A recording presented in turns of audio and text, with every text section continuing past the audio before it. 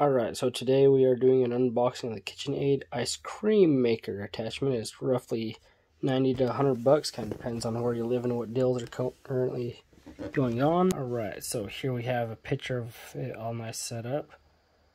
Alright, so here's the other side. They're making raspberry ice cream. Alright, looks like lemon sorbet and strawberry over there. Cool. Alright, so that comes down, this pops up, and got some flaps. Alright, I believe I saw this. It was up in there somewhere. Alright, then here is, just came out here. Okay, this is the little churner piece on the inside. Figure out how that works. Alright, this comes out.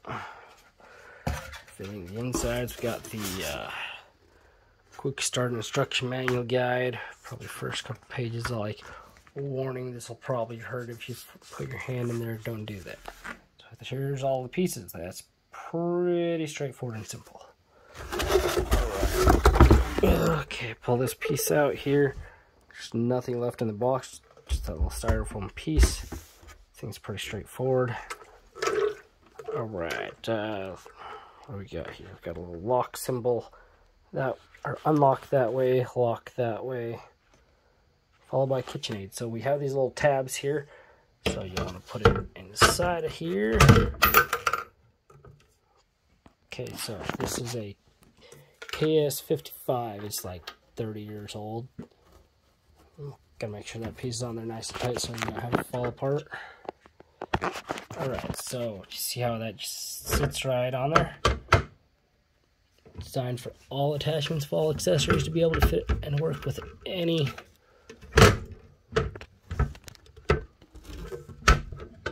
and all Kitchenaid parts. So let's try it that way. I'll bet it goes on. Haha. Oh yeah, fits like a glove. Tilt it back till it clicks. See that? We'll do that again. Alright, so you set it there. Make sure your tines are hooked up right. Push down in the back.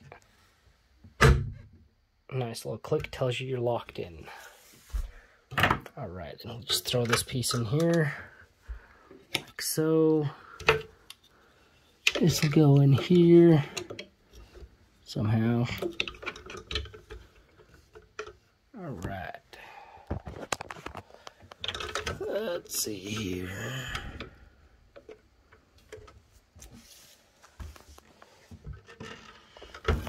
But anyways, so that's how it'll go on there.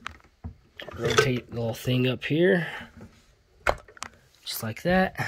Hey, check that out. So, lock in place. Hit the power button.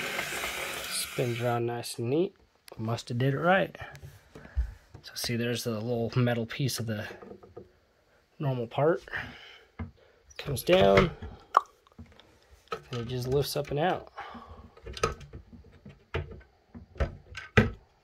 That is all there is to it. Let's look at this little pink slip in here. Alright, so can't actually read that. How about the other side? Now I can.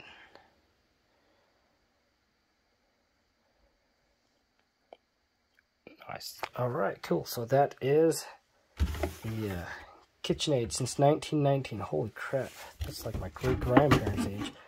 Alright, so this is KS55 model. It's like 30 years old. And these are designed to work on every single model, as you've just seen for this one.